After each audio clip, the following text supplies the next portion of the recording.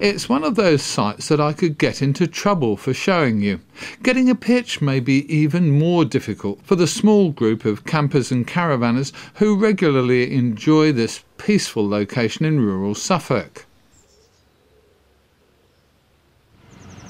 Bailiffs Cottage is a camping and caravanning club CS at Shottisham, fairly close to the coast and not far from Woodbridge.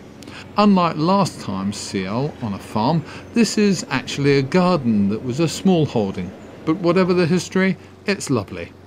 You sometimes hear a mower, sometimes a tractor in a nearby field, and sometimes the owners, Sandy and Graham, come around for a natter. They might have a cuppa if they're not too busy.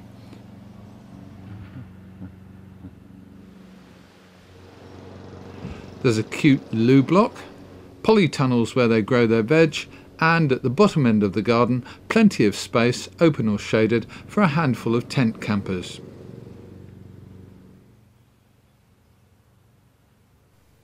It's an adults-only site, and all the details are in the club's site book.